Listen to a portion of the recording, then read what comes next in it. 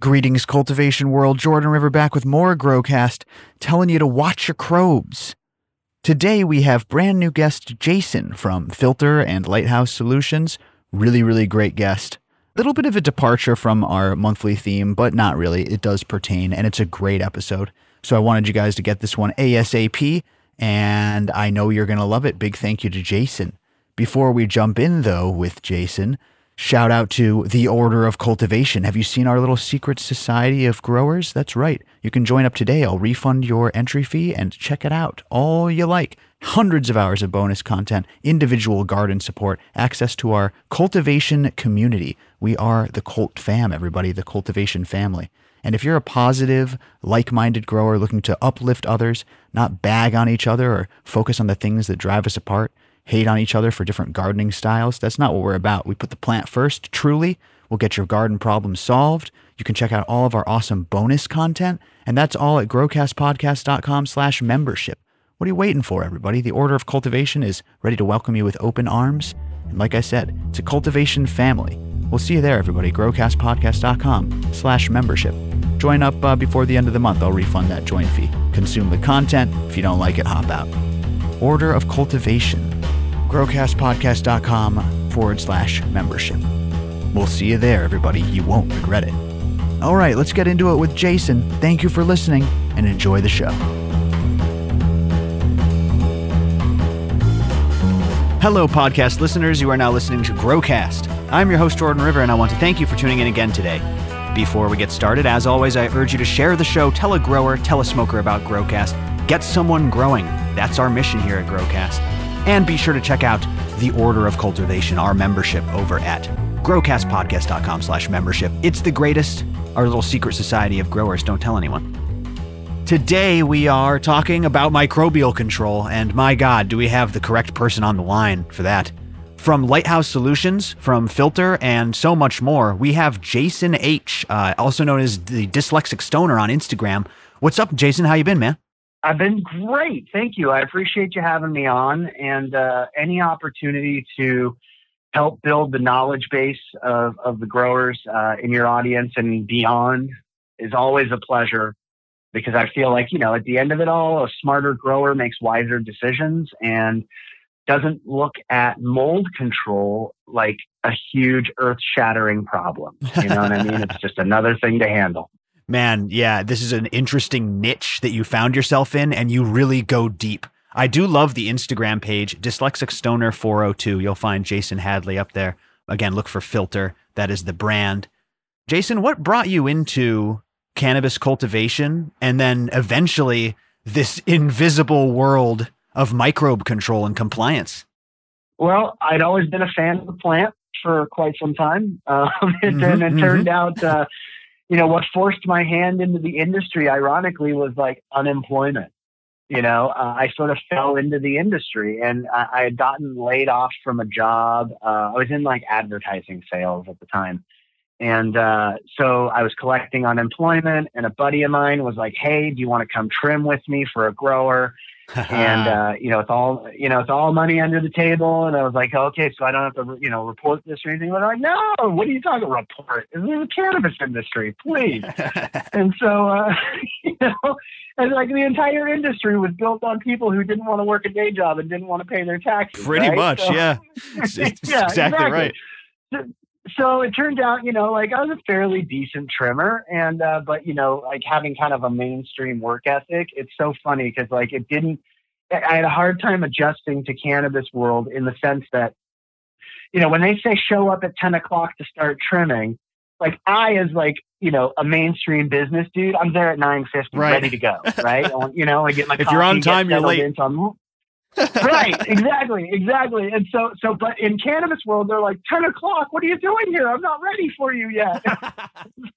He's rolling out of bed. He's like, "Oh yeah, 10 o'clock. Right. Come on in." Exactly. Like they're still bucking stuff down, and it was a more modest like warehouse, 2-room, room A, room B type of situation, and anyway, so it turns out that, having worked there for a few months, they discovered that I could read and write and wanted to bring me on the staff. And, I kind of asked for it too. I was like, how does this process happen? And they're like, well, let's bring you in. And so I started working just kind of doing the Charlie work, as they say, a lot of the cleaning and all that. And then eventually made my way up to the, daytime managers and weekend managers positions. And then, as any good chef who works in a kitchen wants to start their own restaurant, I was like, how do I do this for myself? Because, when you're trimming and you're realizing you're getting whatever you're getting per pound, but you're starting to calculate out what this room produces, you're like, I am at the wrong end of this.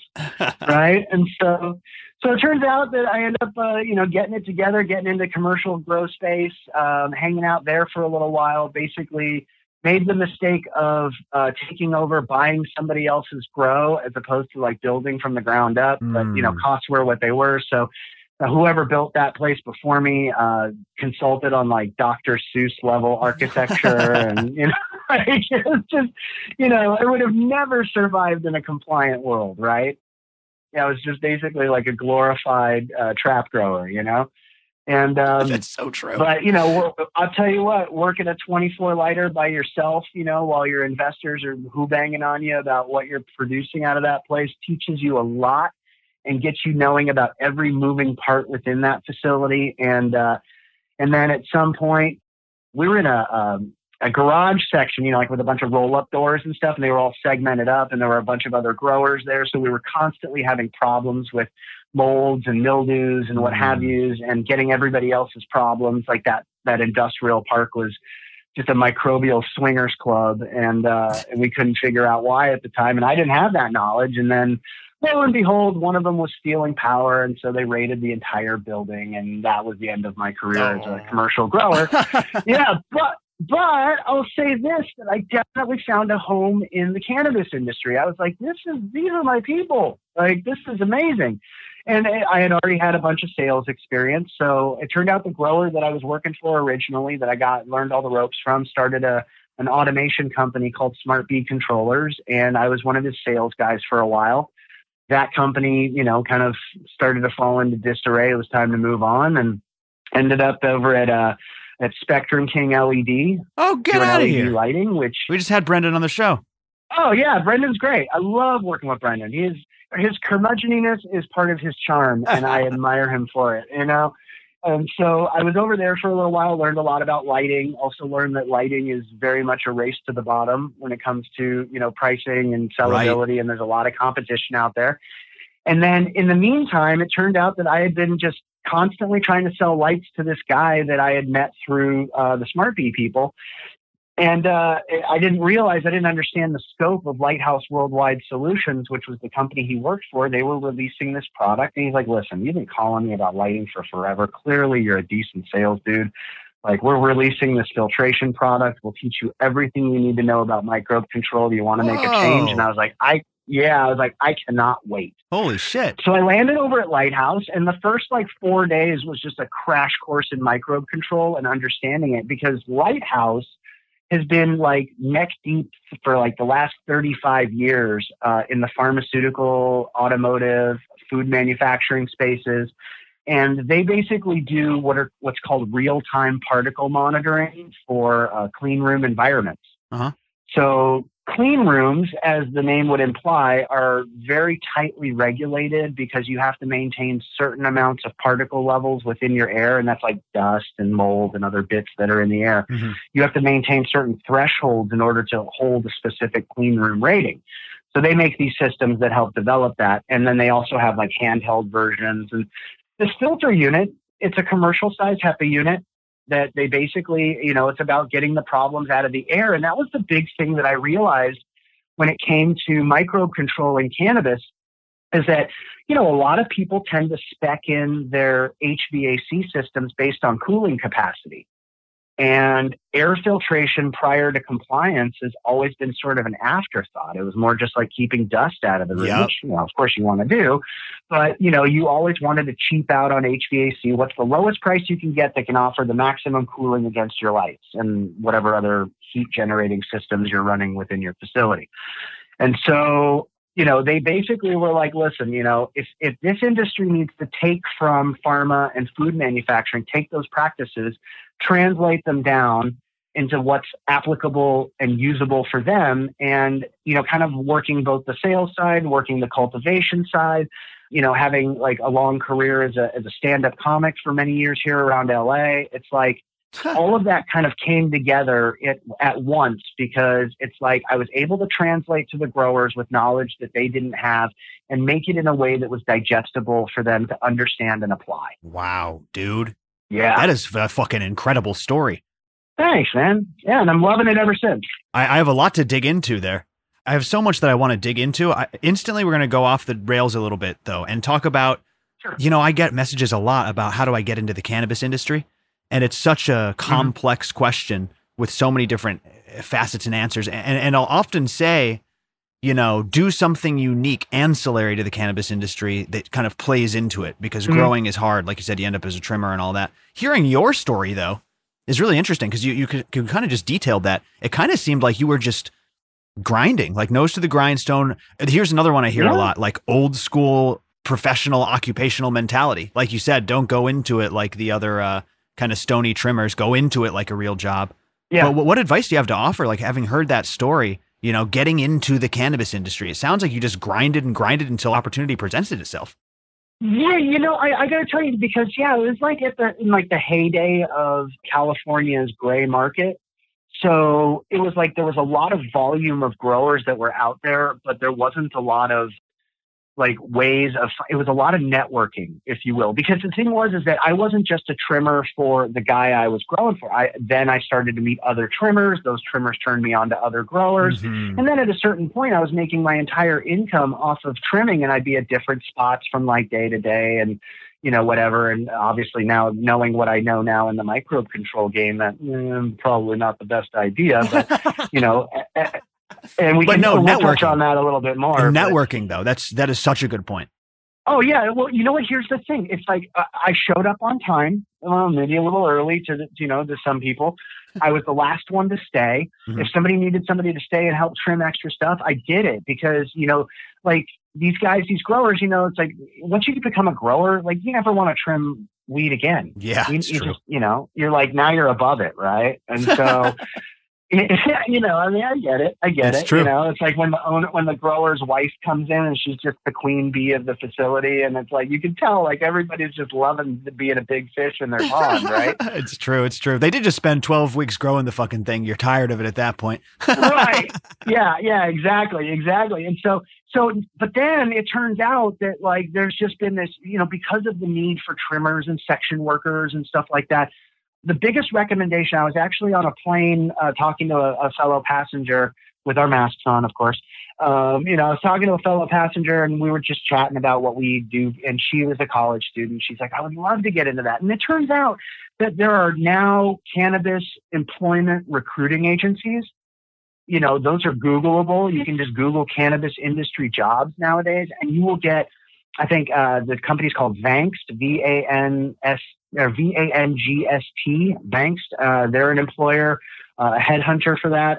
Indeed.com has a crazy amount of cannabis jobs that are available, in section workers, trimmers, leads, sales, like pretty much a lot of different aspects of the industry. So now that the industry's gone more mainstream, thanks to compliance, I know that, compliance presents problems on other levels.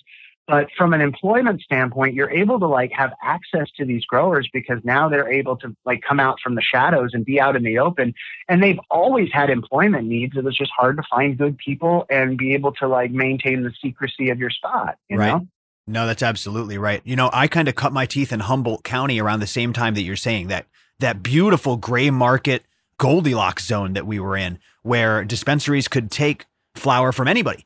And usually, to be honest, like you said, it was probably just a little bit under-regulated. Generally, they would test your bud by smoking it. I did have some dispensaries that would actually test your bud, and then they would establish a good relationship. And if you could produce good product, you'd be able to sell your wares. Again, all of these gray market growers. It was a wonderful time as far as, from a grower's perspective. Sure. But you're right. I would have never been able to survive compliance. Yeah. None of those, not none, but most of those folks would never have been able to pass. And we're going to dive deep into that. If you think it's over-regulated, or if there's work to go, or, quantitative versus qualitative, all this fun stuff, we'll get into it. Sure. But I do look at that as the heyday, and I agree with you. I don't think many people are passing compliance the way they were growing back then. No, and that's the thing that compliance changed is it's like, I mean, you got to remember that again, it's like, people got into the industry because they didn't want to work day jobs. They didn't want to pay taxes. There was no accountability short of if you got busted by law enforcement. Right. So now all of these guys are being forced to change their methodologies to solve a problem that they don't know anything about. They don't know how it enters. They don't know the behavior of it. They don't know how to eradicate it. They don't know how to prevent it. So it's like, I typically get two types of calls. I get the call that is like, hey, we understand that this is an issue that we don't know anything about. Help bring us up to speed. And then the other one is, oh my gosh, I'm failing testing. What do I do? What do I do? And so in both cases, man, it's about keeping chill and making things no problem. Honestly, like my biggest competitor is not Aero Clean 420 or Aeros by Sage or Innovative Solutions. It's not another product. My biggest competition, honestly, is culture shock, is change. Yeah. Is like old dogs in the industry going, I didn't get into this business to fill out paperwork. And it's like, I understand that, but the voters didn't fully read the fine print. And here we are. Yeah, no kidding. Absolutely. Here in California, I mean, like a lot of the growers associations were vehemently against legalization here in California because, when you start to read into the law, and you start to read into the fine print, like the general voting population is like, it's going to be raining weed in the streets. It's going to be amazing, right? But meanwhile, the growers are like, well, all the money that we're paying in taxes is going to law enforcement to bust all the black market guys. Yep. It's not even like we're funding anything substantial like schools or social welfare programs or whatever. It's all just like being rolled back into buying machine guns and bulletproof vests. It's crazy. But in any case, politics aside, the lack of legacy to legal was despicable. The fact that they were still prosecuting cannabis cases in the courthouse after the bill had passed. I definitely see, here's my take as a kind of crazy libertarian grower, but I just see regulation as another form of control, that instead of criminalization, they're going to control through regulation. And that's why that heyday is now over, because rec came in and kind of ruined everything in California. Yeah, I couldn't agree more. I say the same thing. I say it's drug interdiction from the top down. We will take the fun out of this industry. We will regulate the crap out of you. We will let you invest in millions of dollars in commercial grow space and then send some inspector in there to go, oh, well, you can't do that. You got to force, you're shutting down, blah, blah, blah. Classic California. They love to do that with everything, even if you're just building a house. Right. So I do think they kind of ruined it. That being said, I am interested in the kind of the progression of the collective knowledge when it comes to things like microbial compliance. Like, this is important stuff. I disagree with the old head who doesn't want to learn this stuff because knowledge is power, and this is really fascinating stuff, and it can really affect the health of your garden and the health of your product if it gets way out of whack. Oh, and not only that, but if you think about it this way, if you're the guy that's on top of that knowledge and you're able to act and survive within that framework, that's going to leave a gaping vacuum in the competitive marketplace if you want to get product to market. Because like I hear it all the time from people in Colorado where they're like, I went to the dispensary and everything's just boofy and bunk and what have you. And it's like, but those are the guys that figured out how to get the product to market. I'm sure there's plenty of people that can grow sweet leaf, right? Terpenes, smells off the chain. But it's like, if you can't pass a microbe test, it's just a cool trick. Oh, okay. We got to get into this, and I want to get into specifics, but let's start at the top, okay? Because you just said something that made me want to go into living soil and all this fun stuff, but let's start at the top. Yeah. At the very top, why do people fail microbial testing, and how do people avoid the common mistakes, misconceptions, that sort of thing? They're small question, big answer. So let's see here. We'll kind of unpack this. So a lot of the reasons why people fail for microbe control is they're taking old school practices and continuing to apply them in a new regulatory market with a different level of accountability. So before, it's like you just cut the bad part off and put the rest back in the turkey bag. Nobody thought different, right? But now a laboratory is like the big snitch, and putting that accountability model into your process that now you have to account for. So that means that you have to, just like when you were building your first spot and you had to look up like how to do plumbing, and you had to be a part-time electrician and not kill yourself. And you had to be like, you had to learn all these different things. You had to go to your uncle that was a plumber and your other uncle that was an electrician and, put everything together. you can look to the way that other industries that operate at a higher standard of cleanliness, what they do, and then, just simply reduce it down to what you do. That's like a lot of what my social media posts are about, is like, take these high level concepts, boil it down into something that that an end user can understand. Maybe throw a dick joke in there just to soften the blow, so to speak, of like, like in where I can. I mean, I love this audience. They the lowest common denominator of humor, and I thrive and revel in it like a truffle pig, right? And so it's like, a lot of it is taking a look at what they do. So, for example, it would be wise for growers at smaller scales to understand the concept of what's called CGMP. It stands for Current Good Manufacturing Practices. And this is sort of like an architecture of what is applied in food and pharma facilities in order to maintain cleanliness at all phases of the production process. So this isn't just about, like your flower room is like the accumulation of all of your problems. It probably starts right at the front door when you walk in, depending on if that front door is connected to the outside or connected to a bedroom or whatever. But odds are it probably starts from the outside, it works its way in. A lot of people also kind of misunderstand, or maybe are not completely aware of the fact that a lot of your problems are in your air. And that can be easily revealed through like what's called air sampling. And so one of the things that I try to do with a lot of my clients at all levels is like start to understand and connect with industrial hygiene labs. These are laboratories that are testing for compliance within pharma, food, wastewater treatment. They're industrial people. They're not the traditional cannabis lab. Because, I mean, if you think about the conflict of interest of a cannabis lab, for example, they want to present you favorable, results by virtue of, I'm not necessarily knock these guys, but I mean, high level, it's in their interest to have people continually growing and continually being successful because they'll continue to submit samples for testing, and that's how they make their money. But the industrial guys, like their clientele, have to do it. They don't have a choice. They have to present reports and they get audited and what have you. And they don't have an emotional they don't have an emotional bone in their body when it comes to your test results. So they're going to give it to you straight, right? So getting to know something, like an organization like that that's local to you is going to be huge. And not only that, but like it also helps you get a lay of the land of what your grow is producing at the level that you can't see with the naked eye. Because like by the time you see mold on your plants or on your walls or on your tables or what have you, right, like you're probably about like 2 to 3 weeks behind the initial outbreak. Yeah, almost too far gone or whatever at that point.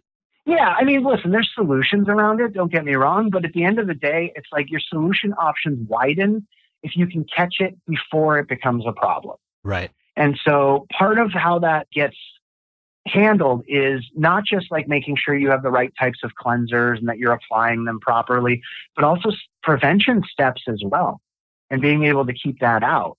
So I don't know if I answered your question fully. Oh, you definitely did, man. That's all there. I would love to dig into the air sampling and air quality part.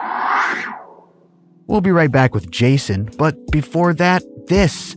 Plant Revolution, everybody, the makers of the Great White line of products. You've seen the Great White Myco, the King Crab beneficial bacteria, and the Orca liquid mycorrhiza, of course, not to mention their Myco Chum, which feeds it all, baby.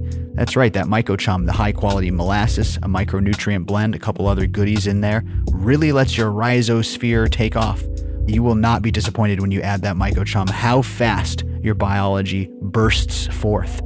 Again, I love to use their liquid orca, right? Getting that fungal dominance throughout flower. I think it's a good idea, even if you're already using a transplant mycorrhiza, to use that liquid orca as well. It doesn't hurt to reapply. Plus, it's got a couple of strains of beneficial bacteria in there as well. You guys know I love these products, and one of the reasons is they're super, super clean. You can add them to virtually any grow, and that's a big deal for me because I recommend products that has to work across a wide variety of systems. And Plant Revolution, with their Great White line, really does that. So check them out in your local hydro store. They're everywhere. Or find them at plantrevolution.com. Try the Great White, try the King Crab, try the Orca or Myco Chum. You will not regret it. All right, everyone, let's get back to Jason.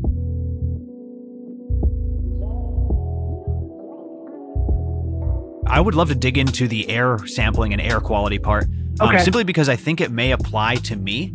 I've been struggling with like weird fungal infections. So Growing in Humboldt was awesome.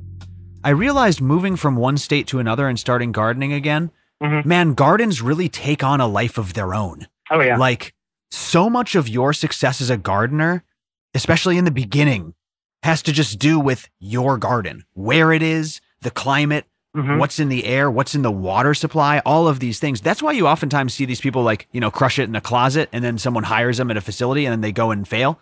It's like it was the garden that was thriving. You as the gardener you're kind of inputting into the garden, but a lot of it is not out of your control, but a lot of it is kind of built in, right? Oh, so yeah, absolutely. I think that's something you battle with all the time, is dealing with the specifics of the grow. And I've been battling with that since my move. I've been dealing with a mystery fungal infection. Someone said that they think it might be because of, just the mold in the air. My understanding is that these particles are in the air. It just depends on their concentration and whether or not they can take hold on your plant. Yes. You can tell me what you think, but I had members of my Discord, members of our membership program saying, "Oh, I'm a contractor," and we knocked down a wall in a basement and found a window that had been kind of concrete sealed over, and it was just all molded out, and it was weeping through the concrete, and they were freaking me out. Yeah. But you tell me what you think about, the possibility of this being in the room, being in the air, and all of that. Well, sure. So first and foremost, to speak to the first part of what you said, I work with a lot of consultants as well. And because, they have their hands in a lot of different projects, so it worth it for me to keep in contact with them. And, I will say this, that one of the things I've had to help them kind of undo is the concept of like, everybody wants to apply a template. You don't want to have to outthink the problem. You just want to come up with your template and replicate your results anywhere you go. Right. But the conditions are not always the same from place to place. So when you build out this one great facility and then you take that template and you put it someplace else and it fails miserably, there's other factors that are involved. So that being said, yes, the problem is oftentimes in your air. I mean, there's multiple ways that it can come in, and I'll touch on a few of those, but air being one of them. Air, I would say, is the one that is disregarded or ignored the most. Not necessarily willfully, just people don't think about it, because you have to remember that in cannabis, your smallest particle threat is 1 micron. And in other words, the size of the smallest mold spore that would affect compliance is 1 micron. That is 1/25,000th of an inch, or it's like some other, some ungodly number. But the naked eye can only see down to 30 to 50 microns, and that's under excellent lighting conditions, right, and you have perfect 20/20 vision, and you stuck a carrot up your ass before you look. The problem that you're trying to find typically requires instrumentation. You know what I'm saying? Just as much as you have a CO2 detector in your garden, because you can't see the CO2, but you need to be able to know what that level is. Same thing with particles. So for example, a 1 micron particle, if they do an experiment, right, where they take a 1 meter glass tube, right, in a laboratory, there's no air disturbance whatsoever in perfectly still air. If you drop a 1 micron particle, it will take 4.7 hours to fall 1 meter in still air, in perfectly still air. Get out of here. It takes 5 hours to fall 3.2 feet. Because of the resistance of the gas particles, it's weighting its way through it? Yeah, gravity affects it differently than it does you and I falling off a building. You know what I mean? If we were to fall off a 3-story building, we'd fall pretty quick. I didn't imagine that. I just imagined them kind of amalgamating all over the air. I didn't imagine them as kind of slowly falling and shifting. Well, they are. I mean, in effect, they are, because you have what's called particle pressure, and that is sort of the density of the particles that are in that given space. So in other words, if you could see the particles that were 1 micron and up, if you were sitting in the room you're in right now, you wouldn't be able to see the opposite wall. It would look like TV static to your eyes. Right. You know what I mean? But again, because of the reason that, that our eyes can only see down to a certain point, is that's where it requires instrumentation, like what are called particle counters or air samplers, to be able to draw air onto a petri dish that you can send to a lab for later analysis. And so the other thing to consider as well, and just to kind of give you some context in the clean room environment, in clean rooms, the reason they're able to get their particles out of their air is because they do what's called unidirectional airflow.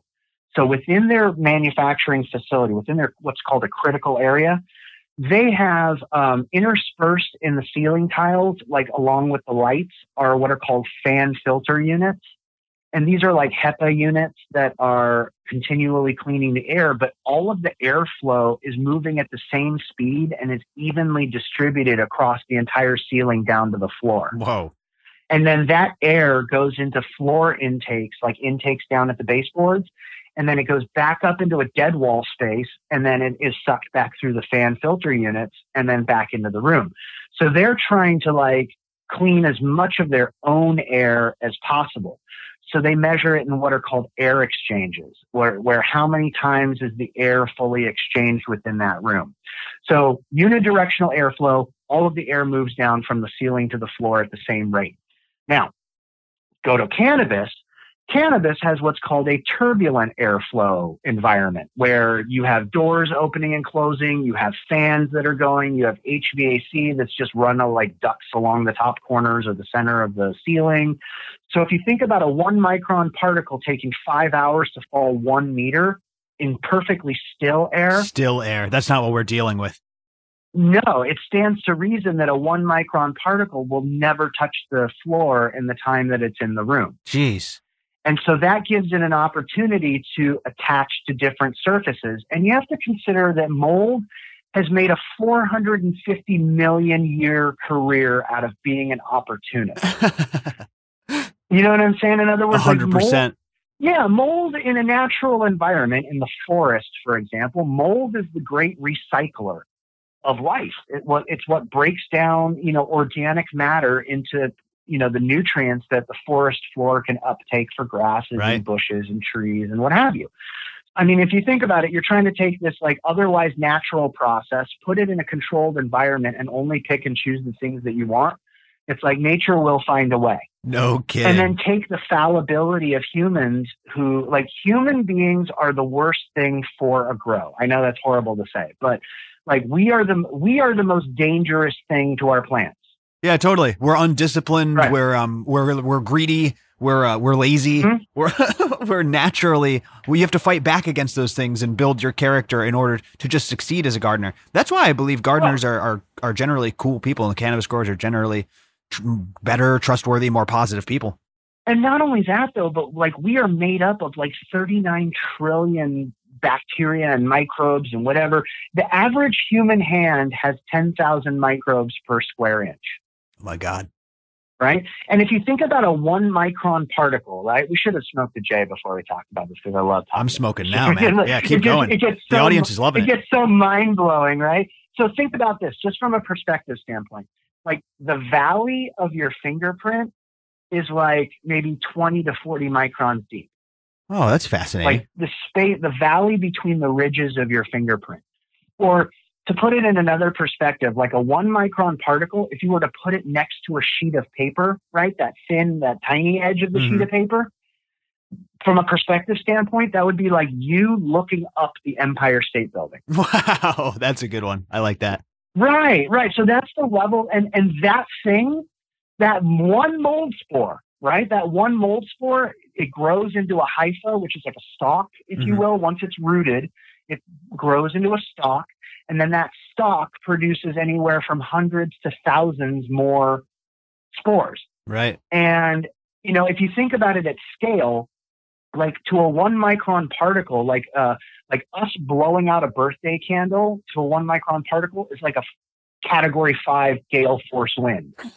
You know what I'm saying? So totally. And that particle, that 1 micron particle, is like looking for any place to attach. And that's why it produces so many of them, because so many of them will not turn into anything.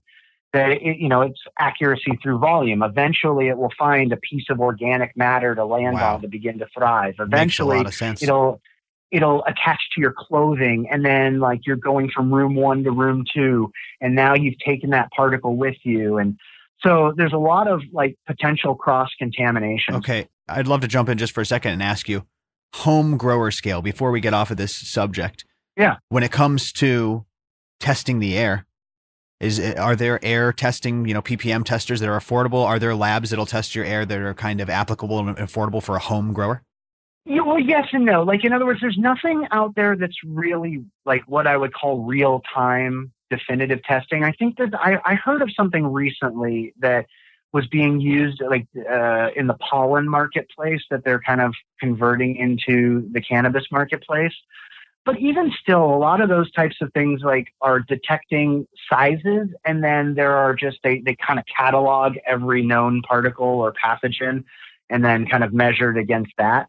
So it's like it's really hard for like some device to be able to tell you it's Aspergillus niger. Sure. You know what I mean? But as a home grower, is it just best that we assume the worst and filter out like, why even get a reader if they're expensive and all that? Should we just assume the worst and make sure that we have good filtration? Well, yeah, I would say, if you act as if you always have it, you're always ready for it. But from a sampling standpoint, your options at like the patient and home grow level, all the way up to commercial, there's a couple of different options. So typically it's going to involve a Petri dish, and Petri dishes are fairly easy to come by. You can talk to any lab, they'll sell them to you. I mean, you can buy them on Amazon, what have you.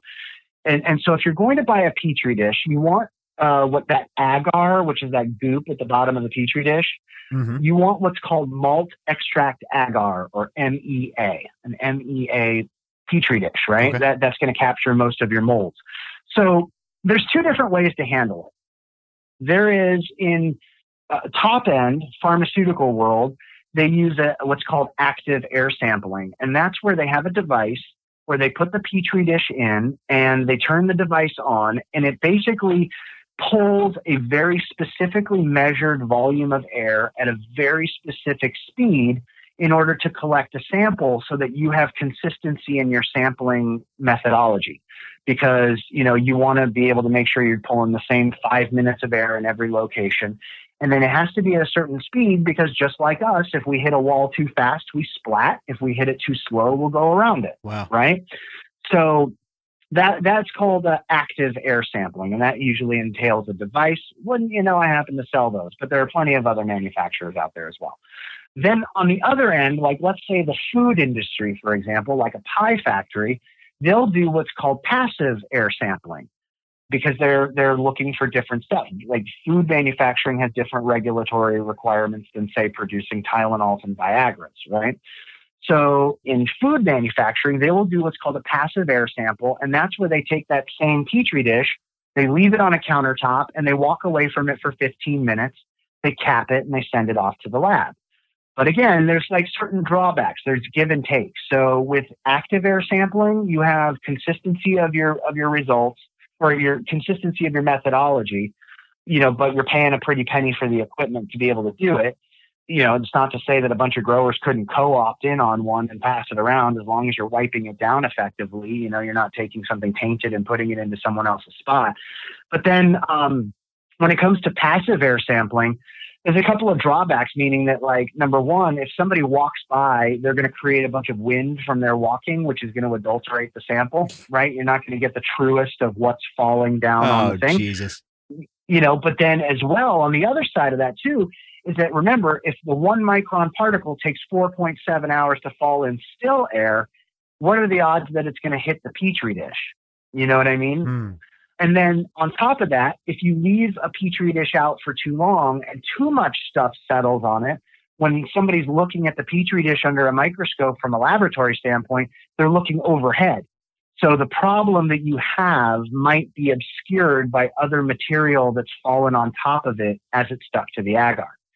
So that's where, like, I try to preach a lot of, like, putting as much science into this as possible as opposed to, like, bro science. My buddy says we'll get your room killed. Straight up. I've seen it happen a million times. Man, I was just laughing because you must drive yourself crazy with this shit. Like, this is, clearly it takes a certain mind to get deep into this because it seems so intricate, so sensitive. Like you're saying, oh, well, if someone walks by, the whole fucking thing's off. So, right. Well, and that's the funny thing too. I mean, it creates this weird life for me. I live in this duality of, like, I can't eat birthday cake now after somebody blows candles out over it because I know what's on the frosting, right? But meanwhile, that doesn't stop me from like going after my wife like a truffle pig, going at it. You know what I mean? Like it doesn't, like there's certain give and take where I'm like, well, acceptable risk. We tend to pick and choose our values. That's another human part of the human condition. Yeah. Speaking of which, speaking of the microbiome, this goes hand in hand with something that I wanted to ask you. My understanding is these microbial tests don't distinguish the species of bacteria that's on something if they're doing a bacteria test. Now, I'm a living soil grower. Mm-hmm. Not only am I a living soil grower, and please, I'm sure I'm going to get something wrong. Let me finish, and then you can go ahead and push back, correct, or amend. Now, as a living soil grower, we're not in a sterile environment. Quite the opposite. And not many people are spraying compost tea on their flowering plants, but we are definitely rich with fungi and bacteria that are beneficial. Mm-hmm. And not only that, but I also do another show, the Coffee, Health, and Science podcast, and we're learning the link between that very important bacteria in the soil linking to and creating and spawning and synergizing with the bacteria in our gut, which largely determines how healthy we are in our immune system and the diseases that we develop and inflammation overall, all these different things. I'm deep into the microbiology myself, not on the control side, but on the kind of health and science and regenerative agriculture side. So let me ask you, do these tests account for good and bad bacteria? Do you see living soil growers failing more than none? And what do you think of that as far as from like a health perspective? Just because something's sterile and won't harm the sensitive doesn't mean that it's necessarily healthiest for everybody. What do you think of all those crazy words? Well, okay. So to break that down, to unpack that a little bit, I would say that like good and bad bacteria from a testing standpoint is really more our perspective because of the way that we're applying and utilizing those types of bacteria. So the testing side of things is just trying to find any and all bacteria. And I guess it's technically up to you to figure out what works and what doesn't work. Mm-hmm. Secondly, unfortunately, when it comes to living soils and like coirs and cocos and stuff like that, anything organic, right? Anything that's based in organics, you're in effect bringing the problem in because a teaspoon of soil has 40,000 different microbe species in it, right? Mm-hmm. Some of them are helpful, some of them aren't, right? From a compliance standpoint, it's made even worse because like if your state is testing for total yeast and mold count, anything that test will catch is going to count against you. Yeah. And I see this all the time because I'll go to clients and I'll do like air sampling and stuff for like commercial scale clients. And, and I'll say, yeah, you found cladosporium, but every facility has cladosporium, but you're not, like you're held to, depending on your state, like here in California, it's 4 types of Aspergillus, E. coli, Salmonella. Right. Anything after that, they don't really care. Oh, okay. So that's interesting. So it all depends is what you're saying. Yeah, it depends a lot on what your state regulatory needs are. And if you were ever looking to set up a grow, you try to set up in like the loosest regulatory environment possible, right? Whereas California is a very strict microbial environment. The good news is it's actually better to know that to have that stricter model because at least if you fail if you are sampling and you're testing hot for stuff that doesn't matter to the governing board of regulators that are allowing you to cross into retail or cross into being able to actually sell your product. Cool. You know what I mean? So, and every state's different. And until there's some kind of federal compliance, it's just every state's going to be its own deal. And some of these states base it off of what's called the U.S. Pharmacopoeia. And that is a document that is sort of a standard in the production of pharmaceuticals and nutraceuticals and supplements. And it's just sort of a general catch-all of like, well, you want to avoid things that produce harmful mycotoxins, which are like the secondary metabolites of mold, right? Sort of like the equivalent of our sweat or our urine. It's like that's, mycotoxins. It's the shit they put out. Yeah, I've had it described as their saliva to kind of, break down whatever they're fucking with. Yeah, fair enough. Yeah, exactly. So that being said, unfortunately, sometimes depending on what's at stake and depending on the client, I have to have some hard discussions with these guys and go, listen, you're operating 13 flower rooms and everything in here is in soil. And it's like, if you test your soil, you're going to find that there's Aspergillus in it. So you're bringing the problem in. At what point are you willing to tolerate that level of risk? So, and has to start to have discussions about growing in more inert media, Wow. like your rock wools and what have That you. worries me, man. So I see both sides of this. I definitely see both sides of this. Here's what I know. We do a lot of testing. Purity Coffee, of course, the company that I create content for. Really, you would love these guys, man. They focus on creating the world's healthiest coffee. They test for healthy compounds. They test for pesticide residue. They test for mycotoxins. That's why I'm deep on the mycotoxin world. So they go around to all these farms and they find the healthiest coffee. No residues of pesticide, no mycotoxins. Must be zero or we're not even touching it. Anyways, code River, by the way, at Purity Coffee. So I do all sorts of mycotoxin research with them.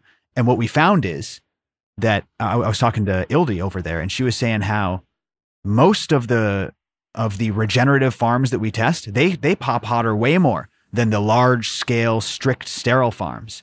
But the problem is we're also testing for high levels of phytochemicals, chlorogenic acid, malic acid, trigonylene. Imagine these are coffee's versions of THC and terpenes and things like that. Right. It's the exact same idea.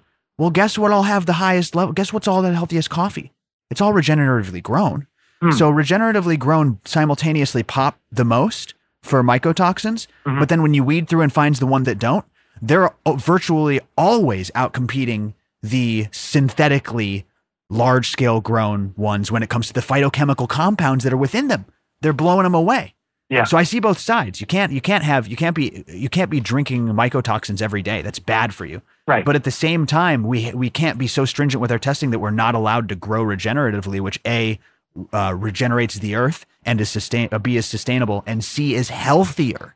So that's my kind of concern with the state of California going, hey, you got to grow in rock wool for real? Yeah. I know. Well, so the answer to that is risk management. It's one of those things where like, if you can eliminate all of the other risks, then at least that the only thing that is the risk is your grow media. Sure. And then you can look at other options around how you want to play that, how creative you want to get around it. But I mean, it's like at a certain point, like how many failed crops are you willing to put up with before, you either make a change or you business? Right. I mean, you operate within this world. You're just trying to get people to pass their compliance. That's all you're trying to do. Exactly. And that's all anyone can do. I just worry that they're going to make regenerative agriculture virtually unfeasible. Like that's a scary thought. No, I know. And that is a huge trend. And unfortunately, it's also one of the cleaner ways to do it too. If again, as long as you do it right, because I mean, like if, I'm almost in favor of regenerative grows because there's so much that is produced and released through the chop and the cleanup process. Yes. That you're continually like reinfecting your environment, and let me also just kind of speak to something as well that you mentioned and you touched on, and I just want to offer a little bit more clarification. So, there are various levels of clean. So at one end is like dirt removal, right? Like just general cleaning to remove dirt. And then at the other end is what you would call sterilization. And then there are points of cleanliness in between. So again, like sterilization is a very specific term, meaning that there is nothing organic on that, whatever it is you're cleaning, like if it's a scissors or if it's a grow table or whatever. So the target that, because I don't want to scare a lot of your growers into thinking that like they have to all of a sudden like grow in a condom or whatever, you know what I mean? I don't want to like create that kind of crazy, right? But what I do want to say is that you do want to have an eye on the term that I think a lot of the growing community needs to latch onto is just simply disinfection. Oh, okay. You know what I'm saying? That's the level of cleanliness that we're trying to achieve. Yeah, you're trying to achieve disinfection. So you want to clean it better than a restaurant table, but you don't necessarily need to autoclave everything that you do.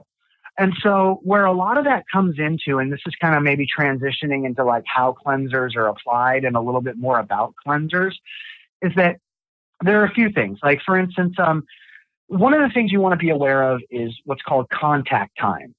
So every microbe, whether you're cleaning with cleansers or you're applying UV or you're, whatever it is, every particle, every like organic particle has what's called a minimum contact time. So for instance, any one of your listeners can go under your sink right now and you can take a look at the back of your bottle of Lysol. And if you look at the back of the bottle of Lysol, well, on the front of the Lysol, it says kills 99.9% of all germs, right? There's a big germs. Fat asterisk on that, right? Yeah, there is an asterisk. And the word germs is even strange, but go ahead. Yes. That's a whole other conversation, right? So what it comes down to is that, like, if you look at the back where that asterisk leads you to, it will tell you, like, spray and leave wet for 30 seconds to kill salmonella, or spray and leave wet for 10 minutes to kill rotavirus or coronavirus, right? So different microbes have different requirements. And so the more you can know about understanding the behavior and eradication of mold spores, for example, the better you are at, like, applying your cleansers and the more effective your cleansers would be.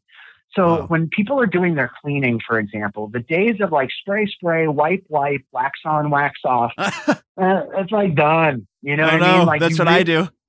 Yeah, no, you really got to, like, look at the backs of your labels, and you have to understand, number one, what the minimum contact time is. And number two, you want to spray it and leave wet.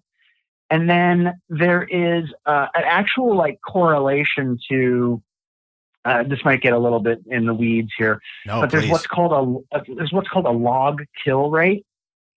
So, for instance, if you apply, like, 99.9% of microbes are killed, that means, like, for every 10,000 microbes, you should only have, like, 100 remaining.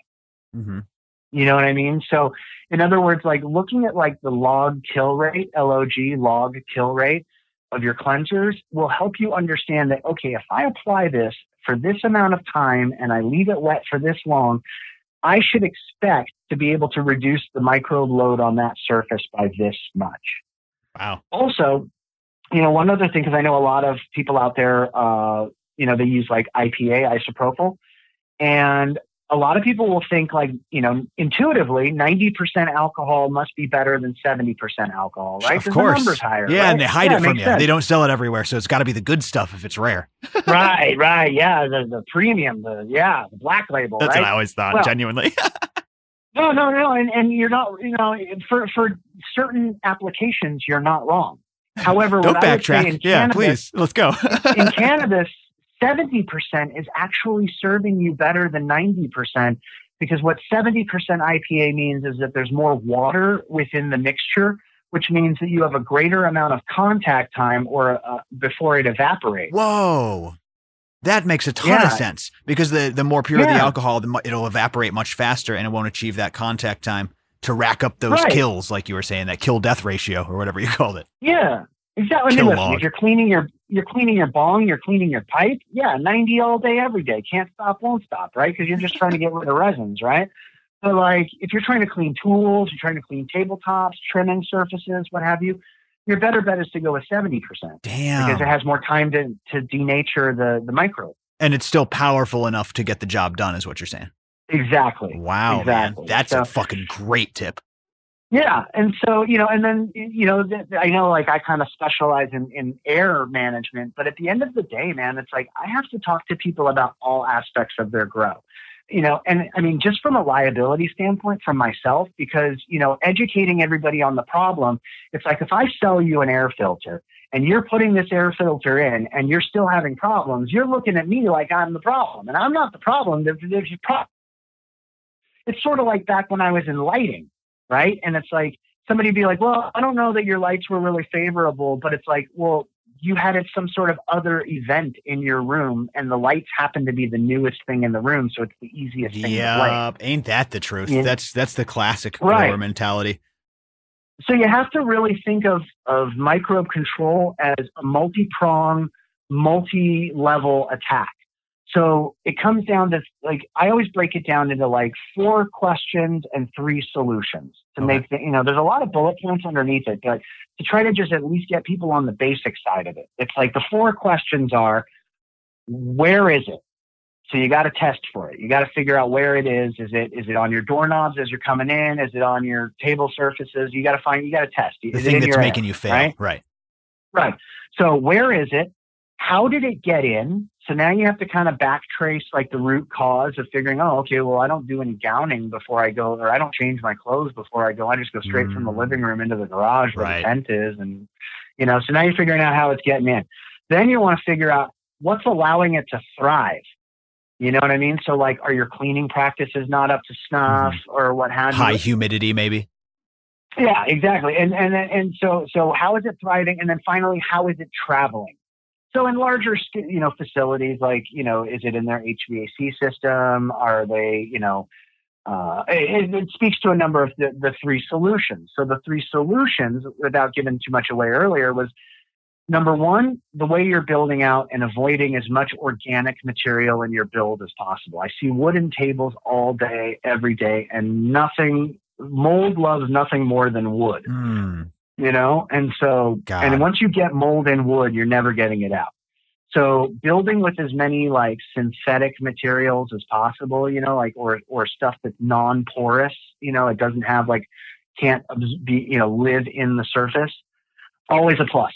And then the next like kind of fix after you eliminate your, you know, the proper build out is proper diagnostic and remediation equipment. So being able to determine where this is and being able to track it, like again, particle counting, air sampling, you know, having proper ventilation or filtration within the room, like Filtr, for example, you know, that equipment that's constantly working for you or that you can deploy within your grow area to kind of help sniff out and do the detective work. And then the last thing is cultural practices where, you know, employee practices or personal practices, meaning that like you want to avoid cross-contaminating. So that again speaks to like gowning, for example. So if you're in a home grow patient level environment, you really want to like make sure that you're completely changing your clothes before you go in. You're not allowing your dog to come in and hang out with you while you're doing your work, you know, stuff like that.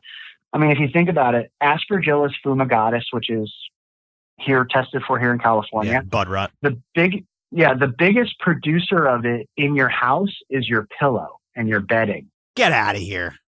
Kid you not. Started a huge fight with my wife over it. Oh yeah. Because I took a particle counter. I was when I first started the job at Lighthouse, and they gave me a company issued particle counter, and I'm just taking levels around my office and around my house. Okay, so now you're like now you're like a trigger happy cop. You got this nice device. You're just testing everything at this point. Oh yeah. And so when I learned about Aspergillus fumigatus and our bedding, because it's the perfect fire triangle, right? I mean, if you think about it, it's got the warmth of your body, it's got your sweat and your spit, and then all of the shit that's produced by the bed bugs that are just naturally found in our beds. You know, like the mites and stuff. Yeah. The pillow. Never tell my wife this. She'll never. Oh yeah, no. I showed it to her, and I was like, "Here's the air," and I was like, "Man, it's taking a sample of the air. See those numbers? See how low those are?" And then I stuck it onto the pillow, and then the numbers were off the charts. And she's like, "But I wash everything. And I'm like, "You washed the pillowcases, but you didn't wash the pillows." You know? Who washes pillows? Right. You moved the headstones, but you didn't move the bodies. No kidding, dude. Holy shit. Right. So it's like, you know, I mean, if you think about it, if you don't shower or put some sort of barrier between you and your hair before you go in the facility and you touch something like, say, you scratch your head and then you go right back to work and you don't change a glove or something like that, you've now potentially exposed that space, you know? And so it's a lot of what I call risk management. And like, for instance, in the larger facilities, like every room should have their own tools. Right. You know, if you're rocking like 2 10x10 tents in your garage and you're trying to like flip alternating crops and you go into one and go into the other, you do not want to cross-contaminate between those two. You know, you want everybody to have their own tools. Those tools are regularly cleaned, for example. It's worth the investment if your compliance, if you have a lot at stake. No kidding. You know what I mean? Yeah. I mean, these are easy to implement best practices and on so many levels too, all the way down to, you know, viroids being a big deal. I'm sure that's a whole nother, conversation. In fact, we don't have much time left here. Let's just really quickly, I do have a few more things that I want to ask you, but first, filterscience.com. Filterscience.com is where you can find, Filtr.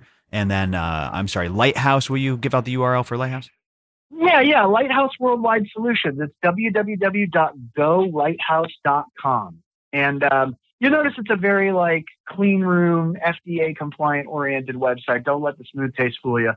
You know, I handle the filter side of things, and then I kind of broker in the particle counters and the air samplers and what have you. And, you know, it's like as any company that's regulated by the FDA, they don't really want anybody knowing that they work with cannabis, but yet here we are. And so I, you know, I'm sort of like the cannabis guy for the company. That's really cool, man. Because it's let me put it this way. We're in a we serve regulated markets, and we've been doing so almost 40 years. So it's like cannabis is newly regulated, and we know that it's like, you know, it's like breaking a crate of monkeys on an island. They all have to jockey for position and social order at a certain point, you know, and we saw that writing on the wall with regard to like regulatory compliance, and a lot of people just not even knowing where to start asking questions. And so that's where I try to really fill that gap, you know. This has been a very enjoyable interview. We're going to have you back on.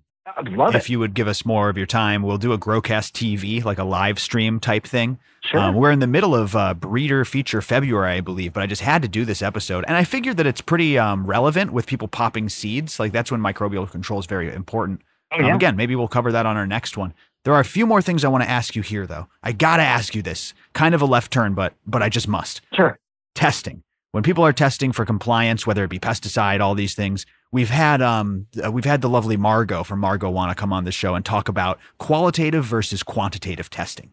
This idea that there's a pass-fail marker for some of these tests, and they have to choose the quantity at which that pass or fail is, right? And sometimes they won't even give you the quantitative test. They'll just say you passed or you failed. Mm-hmm. What do you think of qualitative versus quantitative? Where do they set these levels? Do you feel that they're too high, too low? What do you have to tell us about these kind of different markers? So, you know, I would say like most of the experience that I have is around just simply straight up detect, non-detect. Oh. I don't necessarily feel like that's a true marker of the safety of the product. You have to remember that the people who are making these laws and regulations, they don't, in most cases, I'll say, they don't have the benefit of having real world cannabis experience, because we've been smoking weed that was grown in God knows what, God knows where, and God knows how for decades, right? And that hasn't necessarily been, that I can ever think of, like a specific death as it related, where someone took a puff of a joint and 5 minutes later you found them, you know, keeled over on the couch dead. Doesn't happen. You know what I mean? It's more of a long-term exposure thing. That's always bullshit, though, because people do die from like aspirin or like tainted alcohol. But it is important, though. Much like coffee, you're right. It's a long-term exposure. You don't want to be exposed to mold every day. You're consuming it every day. I get it. Yeah. And so, you know, that being said, it's like, I don't think it's entirely fair, and I don't think it entirely speaks to the quality of the product to have a detect, non-detect. You know, a lot of that is because they're basically trying to apply a pharmaceutical regulatory model to an industry that just never had to worry about that, and that ultimately the product, I think, is a lot safer even in its original form than it ever was. Now, I can tell you, you know, eliminating like PGRs and eliminating pesticides, like, yeah, I'm all for that. I am up and down all day, right? I want as clean as possible when it comes to exterior chemicals, right? But like stuff that is part of the natural process, you know, it's like the reason everybody's, and I'll just kind of make this thought as quick as I can, you know, the reason that everybody is so hyped about testing before market is because, like, well, in terms of like, let's say there's like a big rush of like tainted lettuce, everybody gets the shits, right? And then they pull all the lettuce off the shelf. Right.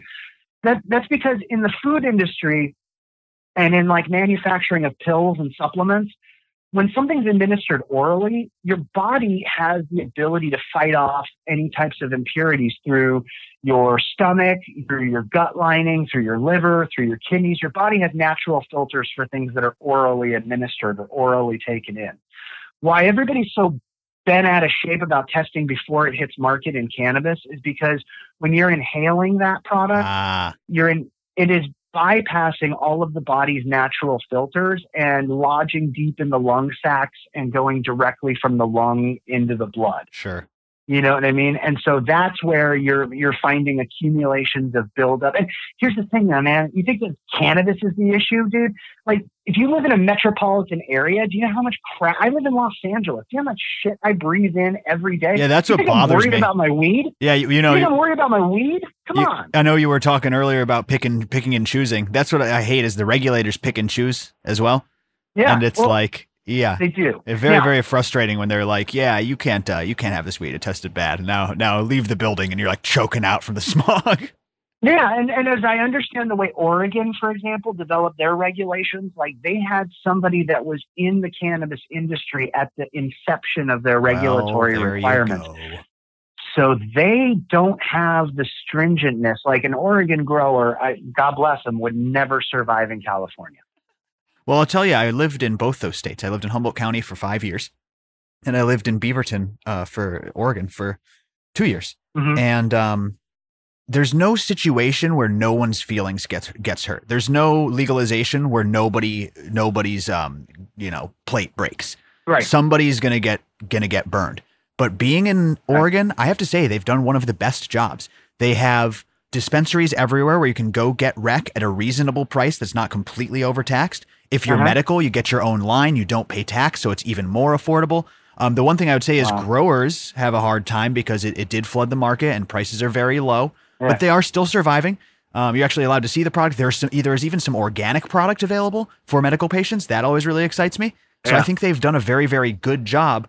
Again, I think some of the farmers and the low prices, that's going to happen though. You know, this is an overvalued crop because of its prohibited nature in the past. And as that prohibition goes away, the price is going to come down. And I think the more cheap medicine we can get in the hands of patients, the better.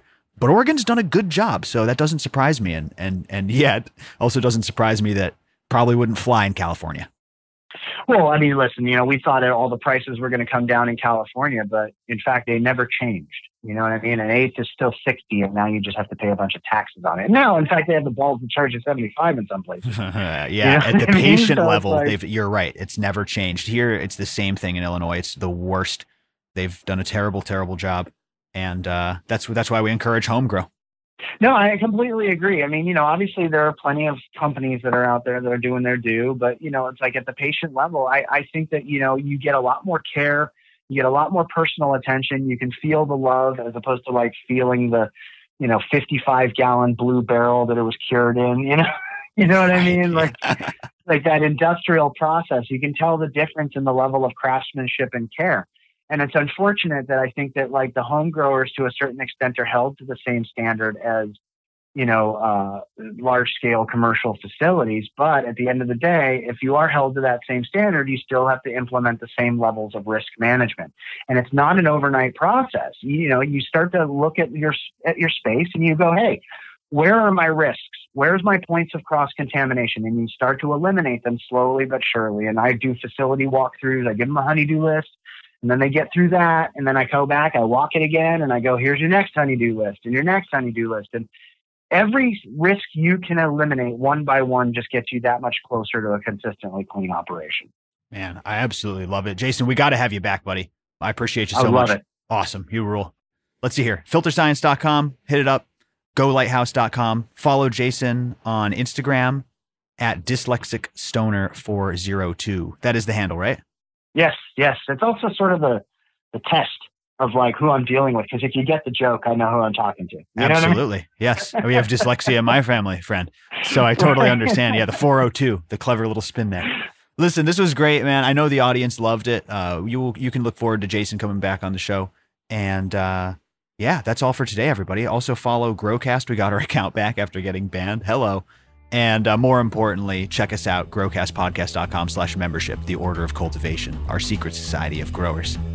All right, that's all for today. This is Jason and Jordan signing off, wishing you a great day out there. Be safe, everybody, and grow smarter. Keep being awesome, guys. That's all for today. Thank you so much for listening, everybody. Thank you to Jason. What a wonderful first-time guest. Really, really funny guy. Before we wrap it up, of course, AC Infinity, one of our favorite partners, acinfinity.com. Code GROWCAST15 for 15% off virtually site-wide. Get yourself their thick, durable tents. Love those tents. Man, they are truly my favorite tents in the game. Not to mention their fans. They make the best fans out there. They've got lights. They've got fabric pots, scissors. They've got everything you need. And you use code GROWCAST15, you save 15%. Plus, don't forget, anytime you use any of our codes, get them to us. Take a snapshot and email them to us, DM on Instagram or Discord. You're automatically entered to win free seeds each and every month. ACinfinity.com, code GROWCAST15. You know them, you love them. Code GROWCAST15 for 15% off. All right, everybody, that's all. Again, thank you to Jason. Thank you for tuning in. So much going on. What's the date for this episode? I'm back in Oklahoma. We're going to meet up with the members.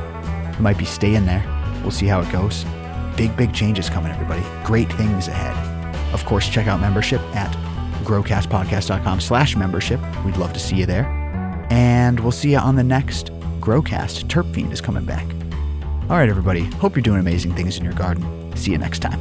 Bye-bye.